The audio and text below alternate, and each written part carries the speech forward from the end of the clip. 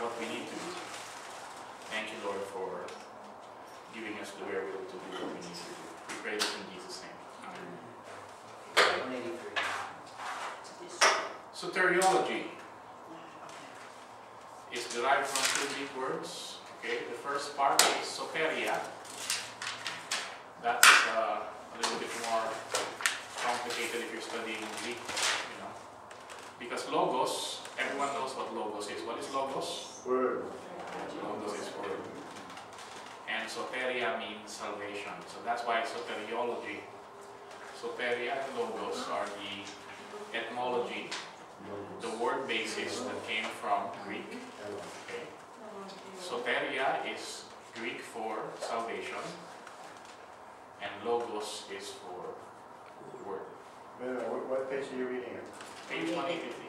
First page. So you guys might have a different. First page. First page of chapter 5. Start with chapter 5. 179 on ours. Yeah. Okay, so now you have a point of view. Okay. 179. All right. So let's go through quickly. My page 184. I guess your page 180, right? Provisions that have been made. No, that's not 180. Oh yeah, it's 180. Right? Provisions that have been made. Okay, that's a view. The death of Christ. Why? Because if Christ did not die, then we are still in our sins. Right? If Christ did not die, we have a problem. Next. The importance of the death of Christ. Christ died for our sins. This is in 1 Corinthians 5:3. Christianity, can I read for you? That next, the top of the, what is that, 181? Okay, top, the first paragraph.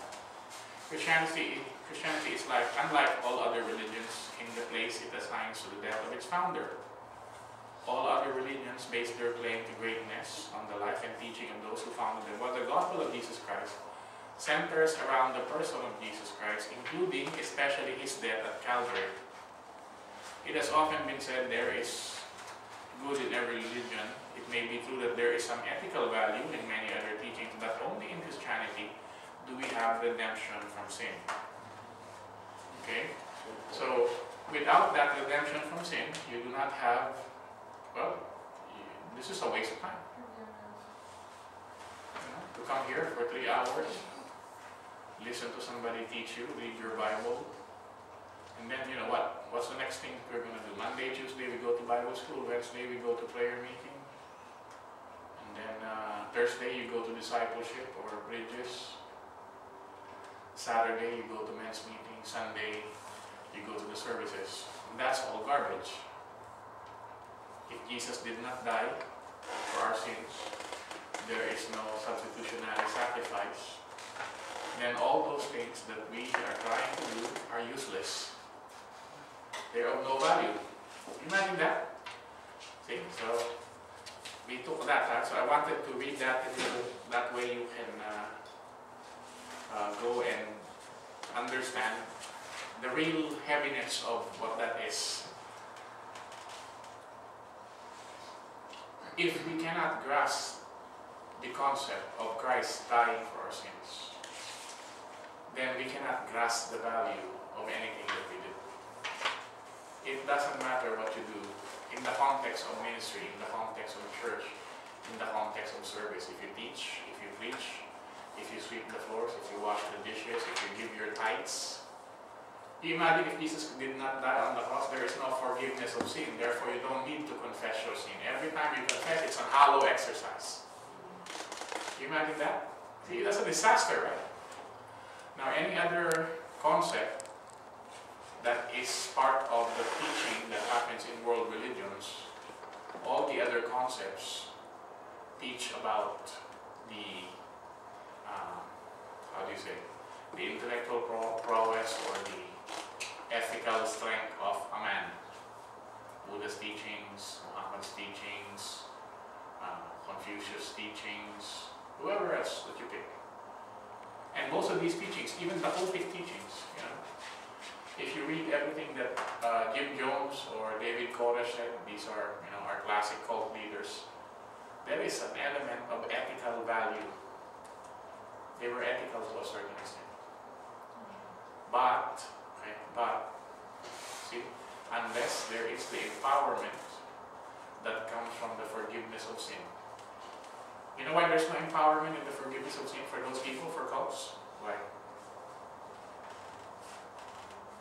Anyone tell me?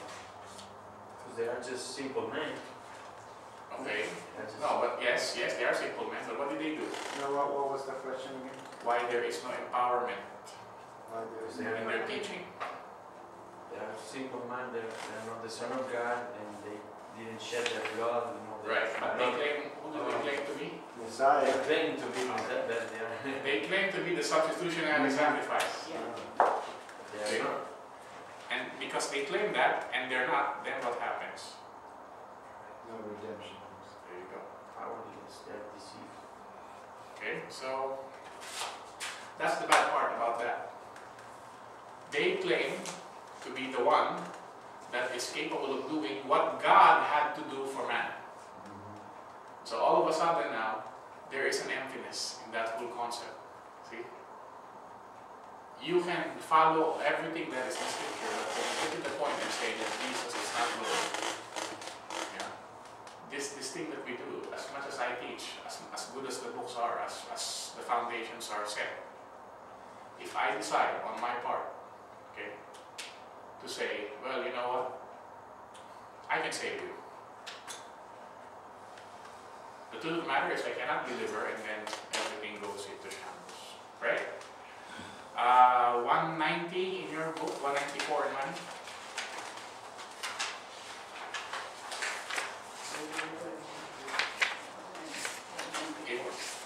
We're talking about C, redemption. We're going into this. We took up propitiation, right? We talked about that. My book, page 192, 193, propitiation. Now let's talk about ransom and redemption. Do you have that? Yes. Okay, letter E, ransom and redemption. What page in Ano ba that? siya? Luma Ah, ba siya? there you go, there you 194. go. Yeah. Oh, you, lagi kang negative 4, so you're 190. 190. 190. Do you see it? Letter E? Okay. Letter E, yeah. Nasa E. Dito. Let's wait for that. 190 ate. Oo nga, 190 na yung 190, do you see it? E, it is ransom or redemption. Do you see that? Okay, very good. Okay. The word redemption signifies, you're all there, right? Yes. The word redemption signifies a releasing of liberation from captivity, slavery, or debt by payment of a price called a ransom. Okay, this is not a release. Okay, when we are released, when we're talking about this concept of release and redemption. First, redemption. Redemption is what? What can you say? If I say you can redeem this, what does that mean? Give back. Okay, for example, if I give you a piece of paper and I say, go to the bank, you can redeem that for money. I give you a cashier's check. This cashier's check, when you take to the bank, you can redeem that for money. A piece of paper becomes money, okay? In human terms, when we talk about redemption, I give you something that's not really that valuable, but it represents or it holds information that is valuable to you. Okay? For example, if you say a redemption price, what's that? You went and you collected, let's say, bottle caps of, drink, or you went to McDonald's and you went to the Monopoly stubs and it says redeem this for $5,000. It is something that is worthless, but there's information there, and that's something that is worthless. If you redeem it, becomes worth something. You buy a lottery ticket for the lotto, you win. You win 50 million. That piece of paper is not worth 50 million. Right? You can hold it for 2 million years. That lotto ticket will just be a piece of paper. It could become 200 years old. It's not going to be 50 million. You know, there are documents that have the name of George Washington from his this campaign and they buy it for thousands of dollars, but it's not going to be 50 million. But a lottery ticket is not a valuable thing. Its value is not $50 million. Okay? A lottery ticket is not $50 million. But if you redeem the lottery ticket, its value ratchets up. Now, that's human terms, human definitions of redemption, right? God's redemption, on the other hand, involves the concept of ransom. Right? Ransom or redemption. Why? What is a ransom? Price to be paid. Price. Or, when do you normally pay a ransom? Huh? Captivity. What? Captivity. Yeah. Your captivity or kidnapping. Okay? If you're under captivity or kidnapping, I'm the kidnapper, I took your child, give me $2 million tonight, I'll release the child to you. That's a ransom. Right?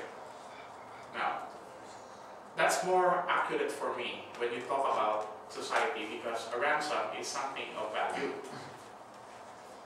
Right? You build up amounts, that's your ransom money, and then you redeem something that is more valuable to you than your ransom. Right? Let's say, for example, let's see this. Let's say I'm a parent, they kidnapped my son, they said, we'll take your life, we'll release your son. To me, the life of my son is more valuable than mine, right? At that point, I say, okay, I'm the ransom, right? Let's say I'm dating this girl, I've dated her for 2 weeks, somebody kidnapped her and said, hey, you know what? You need to pay $5 million. Or otherwise, okay? Otherwise, we will kill her. Now, you knowing my character, what do you think I will say? Yeah? I'm gonna call the police, and if she is part of this, I hope you all rot in hell. You all deserve each other. Here's $5, okay? Thank you for your time, for conversing with me and amusing me. There you go, exactly. He knows me well enough. I'm dating you for 2 weeks, and then all of a sudden somebody kidnaps you. They're asking, and of course I don't have $5 million. But if I had $5 million, you know, what I'm going to say is, hey, I need more time. Then I'm going to call the police. Next time we talk, I'll say, you can keep her. $5 million? Are you kidding me? There is no way. I'm laughing, but when it came to God redeeming us, He gives something more valuable than anything that we have. And what can you say? I'm looking for a technical term, sorry. And I'm going to use mode, but I'm going to get that word. The mode of redemption that He's using, okay, is infinitely more valuable than any of us. You cannot tell me, not one of you can tell me that you are more valuable than God.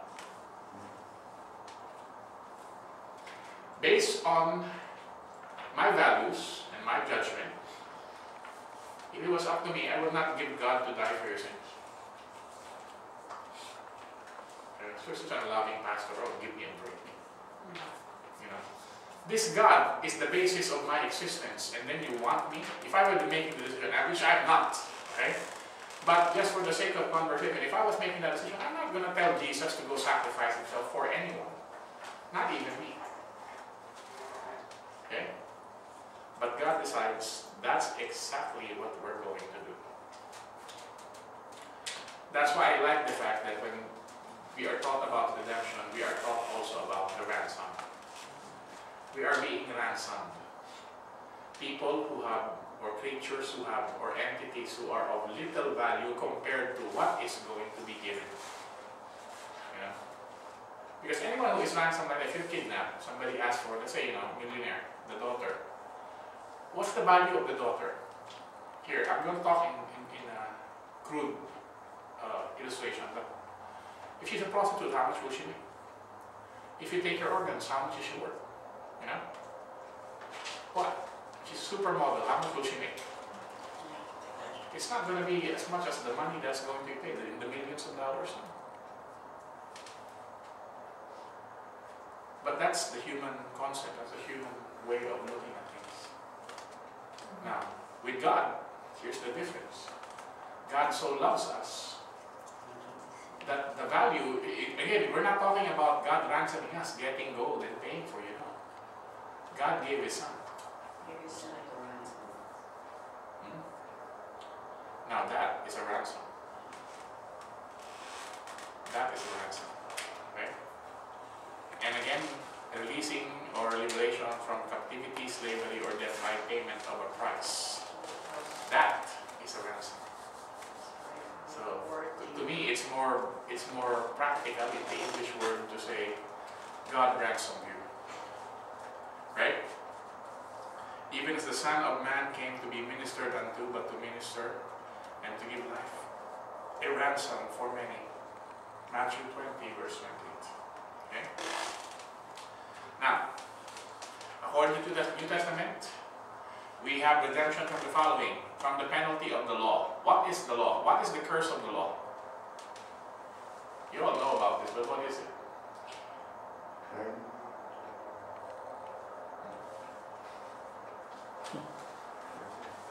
What is the curse of the law? Nobody can follow the law. The one hanging on the tree. Nobody can follow the law. If it was there, I will tell you, just read your book. But, what is the curse of the law?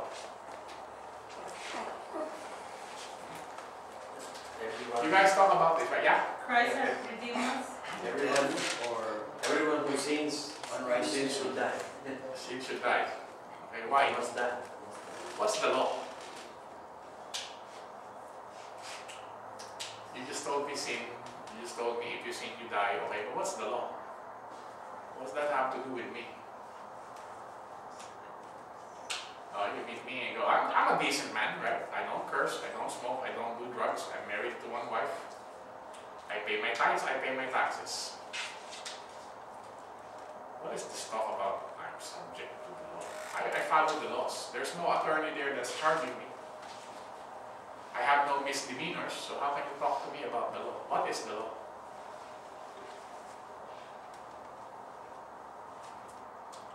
Because one, it says here, number one, from the penalty of the law. Number two, from the law itself. Okay, let's talk about the penalty of the law. What is the penalty of the law? Juan already mentioned that. If you sin, you die. That is the penalty of the law. You agree? Do you agree? Hey. Huh? Are we sure? I only hear one person. When you sin, you die. Therefore, death is the penalty of the law. Yes or no? Yes. Yes. Alright. So, the penalty of the law, we are spared from that because of the ransom or redemption of Jesus Christ. Now, what is the law itself? That's why you have to define. I know you're going to say, oh, we are now under grace. That's what's in your book. We are now under grace. So the law does not apply to us. Thank you. Okay, that's what the book says. But what is the law? Somebody give me a definition of the law. A set of rules and tradition to gain enlightenment and have values. Okay. Nice definition. What is the biblical law? 10 Commandments and Okay. all of the other, like, All right. 500 things.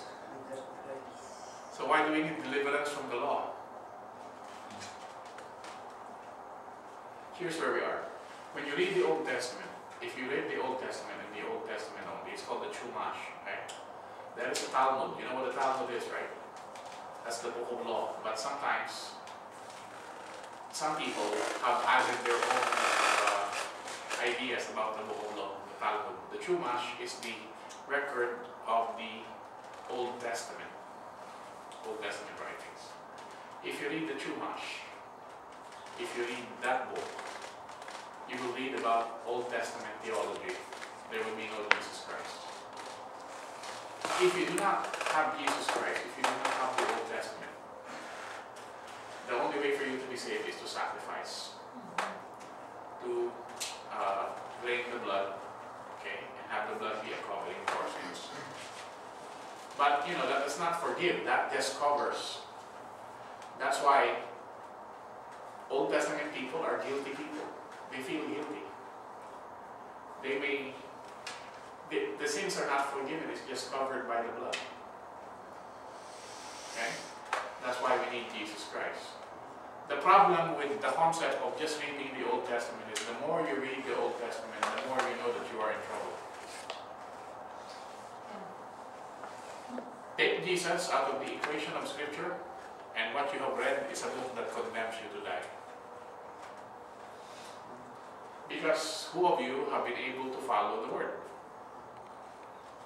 Oh, well, men, it's easy. Just looking around and looking at gorgeous women. Have you not thought impure thoughts? And what's the big deal about that? Well, the big deal is, as one said, when there is sin, death follows. Right? That's why we did that equation. The penalty of the law is death. And so we need to be delivered from the law. And the law's deliverance is Jesus. That's why, if you read the Old Testament on its own, it's a death trap. Okay? But if you go ahead and put Jesus in that equation, what happens? Then you overcome sin. Then you overcome life. Okay? From hopelessness to hopefulness to faithfulness. First, you have no hope, then you find hope, and then you find your faith. Alright? Number 3. From sin as a power in one's life. There are the other things. This thing distills this whole point. Not only is sin forgiven, and the reason that sin needs to be forgiven is because sin is a power in our life. What is it that you love? Sex, drugs, money, power, whatever it is. For example, if I love money and I'm pastoring here, do you know how easy it is, really the truth, to make money on the side as a pastor? Do you know how easy it is? Meaning, I don't even have to do anything legal. For example, I have attached to me a non-profit organization. Instead of doing the work of God, I'll go and look around and find contacts to solicit for my non-profit. And you know what a non-profit can do, right? It can pay people. I can now be the employee of my non-profit and make money. That can be done. And you know what? If you do that every day, you do it, and that's what you do, and couple it with the videos that I'm in and the church that I serve in, well, there you go. That's how you can make money. But if I do what I do for the love of money, then that part of my life, that's sin. As we know, love of money is sin, right? Not because you have money in your pocket, you're sinful. But if I love money more than ministry, if I would rather not do anything at church and then use my everything I have, my convincing power, my recruiting power, do that. For example, if I want new members in church because of the fact that we don't have enough money to pay for our bills, how pure is the motive?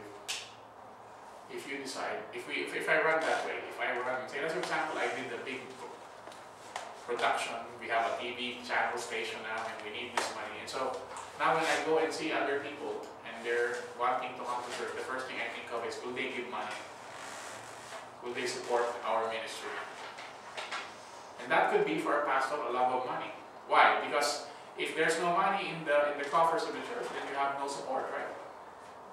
So it's very easy to fall through that. That's slippery slope. But nowadays, because of how God has blessed us, and I believe because of faithfulness, not just of myself, but a lot of people, nowadays I can honestly say, you want to come to school, it wasn't about the money. You want to come to church, become a member, it's not about the money. It's about doing what is right. And so, when this power is no longer significant in one's life, for example, now that God has given stability, I can now include minister and say, yes, because you are here, because we need to minister to you, we need to spend more. We need to put out something from the treasury which would otherwise stay there. But I'm able to do that now because of the fact that God, I know, gave that money for a purpose. Now, if I love money, I will just keep holding the money for the sake of job security. You know, be that pastor that preaches in the morning and then at night goes, be obeyed. Yeah. So, because there is this ransom, because there is this redemption, the power of sin now is diminished in our lives. You see, the statement here, it doesn't say that the power of sin is no longer there. Okay? The power of sin is now diminished in our lives. Okay? Number 4, from Satan. 2 Timothy 2:26, same page. For as much then as the children are partakers of flesh and blood, he also himself likewise took part of the same, and through death he might destroy him that had the power of death, that is the devil, and deliver them who through fear of death were at all their lifetime subject to bondage. Who of you were ever scared of death? Or still scared of death I now? was before. I was before. See, it's different, right? It's different. Remember, you were scared to die? I look at my son and I get scared to die. And then I sort of recover and say, well, you know what? God can take care of your son. Because my son's a 13-year-old. I'm not afraid if I die that my wife will be forever, you know, miserable. I don't feel that way. I'm not afraid to die and leave my wife. I'm not afraid to die and leave my parents. I'm not afraid to die and leave the church.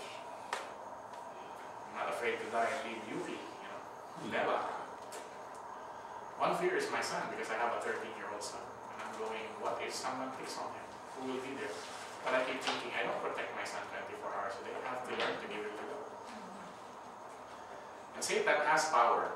But again, let me moderate, okay? Some of us, we have the tendency to say, it is Satan that does these things, that's why it happens in our lives. Bad things happen because of Satan. You know what? You know, in church there's an 80-20 principle. 80% are just hangers on. I've learned that all these years. 80% of your members are really not useful in ministry. They are there to sit, to partake, you know, to receive. I hope not to steal, kill, and destroy. You know? But they are there and they're useless. They have reached their purpose. I pray every day that God will spare them. Not from their purpose, but from death. You know, when you fulfill your purpose, you're supposed to die, right? You believe that? When your purpose in life is done, God will take you. If you're not going to change, that's it. Yeah. So there's 80% who are like that, then 20% who do the ministry, who do the work. And then there's this 20% who are takers. These takers, that's all they do is take. Might be built like bodybuilders, but they're fat slobs spiritually. Fat cats. Yeah. And some people say, yeah, it's because Satan does this and Satan does that. No, sometimes because it's really these people who do it. So I like to moderate that. Say, yes, Satan does control the world. Satan does. You know, Satan has influence on people. That's why some of you get attacked. That's why you have to steel yourself and say, no, I need to go and do this. I need to go and finish this. You know, sometimes going to school is miserable. But you need to do it. And the reason you're doing it is because of the fact that God has redeemed you already. You need to act in a manner that is higher than the stimuli, okay, or stimulus. You're not being stimulated because of Satan's attacks. I hope that's not the case. But you're arising about it. Okay? Number 5, from evil, including our present mortal body. That is our problem. We have our bodies. We are subjected to evil. We make evil decisions. I want to use the word evil now because you're Bible students. You know, sometimes some people will sugarcoat that and say bad decisions, bad actions. But really, we are capable of evil. We are. For example, I have to, every time I work in an office, somebody else's office, I have to really stop myself. Because I have this nasty habit, I'm a closet. I like things in my pocket. I put my tissue there. I put my cell phone there. I put my phone there, my wallet there. And then if I want lotion, if I want to put the lotion there, you know, little bottles, not the big bottles, of course. You know. And whatever it is else that I can find, I would like to put in my pockets. I'm a closet. You have pockets inside your suit, pockets outside, pockets in your shirt. And it's just force of habit. And sometimes, when the job entails you carry a scissor, you put a scissor in your pocket. You know. But one thing that I always put in my pocket, pens. Yeah. And most offices, when you go to the supply room, there's 18 boxes of pens. Red, blue, okay? And then something else, sometimes green. They have different colored pens. My problem is, on certain days, I would walk out of the office, it's 5 o'clock, and your pen, the company pen, it's a ball pen, not a expensive pen, but it's in your pocket. And the reason that we have that tendency is because we have the tendency to do evil. You cannot tell me that taking that ball pen is nothing, because it's not yours. See? If I were pure, I would be vigilant in watching when the pens, which is not an issue to my employer and not an issue to me, because sometimes I take it back. But sometimes I just forget. Don't you get to the house and you take out everything, you put it in there? Right? And you go to sleep. Then a month later, you have your vacation, or you have a day off, you come to your desk and there's 18 pens there. You're a kleptomaniac, you just don't know it. Yeah? And the worst part, before I have thought about getting the box too and putting the pens back and, you know, we'll sell the pens. What the heck's wrong with me? It's because there is this evil thing. May I say that? There's something wrong with me because I keep thinking about the evil stuff. We think about doing the good stuff, but we act on the evil stuff. The biggest evil in the world is probably not being able to say you have something you need to work on. True. So, because we have this mortal body, we have a problem with evil. Okay? That's why I welcome the fact that when God comes, my body will no longer be subject to the forces of evil. I will have a perfect body. I will not need drugs. I will not need alcohol. I won't even need water. You know what I mean? And as far as I've heard, there's still food and water and drink in heaven, but you only do it for the experience, not so that you can feel filled or to drown your sorrow, you know? It's not like that. Right? Let's close with this point. Number 4. Those for whom Christ died. Okay? Doctrine of salvation. This is a very vital question because of the many theories held within the Christian church.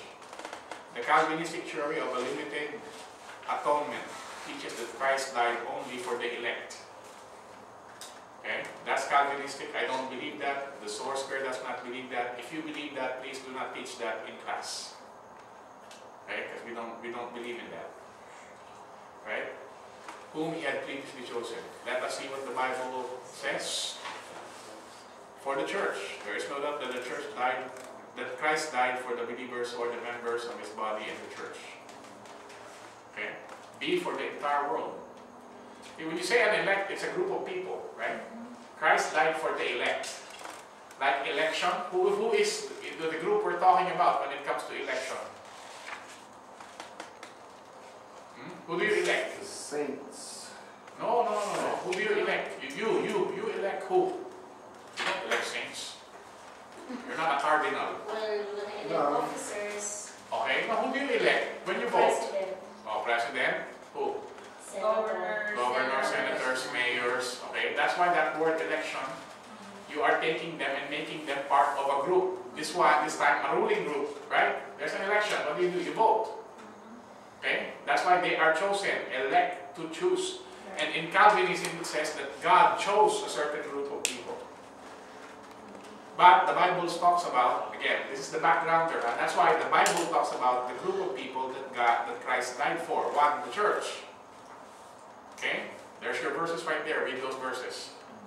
My page 195, your page 191, I think. Ephesians 5, John 10. Take note of those. Read that, huh? That's what I said. The Christ died for those believers. Yeah, but that is one aspect. That is one aspect. Next, for the entire world. Saints, yeah. Okay? Look at B. Christ did not just die for the saints. Okay? May I, Bobby? May I debate you? Oh, yeah. Christ died even for those who are Yeah. going to hell. Sure, yeah. It's their choice not to accept. Correct. Right? Do we agree with that? Yeah. Even that person that went to hell, that person, Christ died for. Yeah, because it's our choice. It's not a question of, hey, you know what, Elena, yeah, I died for you, but well, no way. You're kidding me. No. With the dynamic. Huh? Yeah. With the dynamic of it. He died for all, yeah. So he died for all. Okay? Now, second paragraph, the next page. The following question, turn to the next page, second paragraph. The following question quite naturally comes to mind. If Christ died for all, why then are all not saved? The answer lies in the simple but plain fact that each one must experience a believing faith that Christ died for him before he can participate in the benefits of his death for himself. Okay? Where's that? Where's that? Page. I don't know, page 192? Next page. After the, we were talking about 192. the verses, right? For the entire world. Okay? So 192, the second paragraph. The following question, let me read again. Please read with me so that you will remember this concept.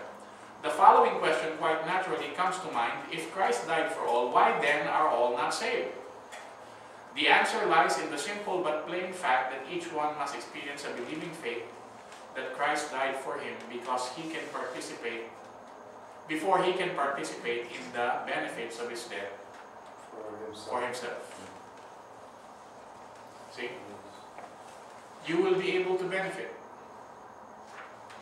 You will be able to receive. You will be able to appropriate healing. You wouldn't need to love money because you will have in your heart this assurance that your Father owns 1,000 hills and all the cattle on them. You know, I know sometimes I ask, Lord, if you own 1,000 hills and you own all these cattle, why don't you kill a cattle and send it my way? We need some beef. Where's the beef? And again, it's the issue of faith, right? It's the issue of faith. Who of you right now are dying physically? All of us. I guess can we Yeah, well, right now, in about 10 minutes you will die because you have no food, because you're really cold. You're dying of hypothermia, you're dying of malnutrition. What? Whatever else. That is because of a lack. Sadness. Huh? Dying of heartbreak. Yeah. Are you dying because you lack something? No. Some of us will die because we have too much. Yeah. Too much cholesterol, too much fat, high blood pressure. Well, Right?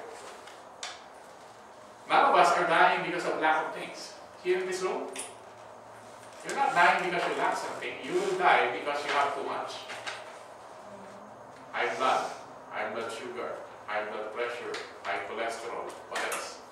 You know, too much preservatives in your food. Okay? That our death is not coming from lack, it's from excess. Right? If anything, I'm talking in practical terms. I'm not talking in the semantics of living and dying for Jesus Christ. No, I'm talking in terms of, there you are. So you cannot tell me that God does not provide for you. Why? Because if you know Jesus Christ, if you have experience with Jesus Christ, if you know who He is, then you can appropriate the benefits of His sacrifice for you.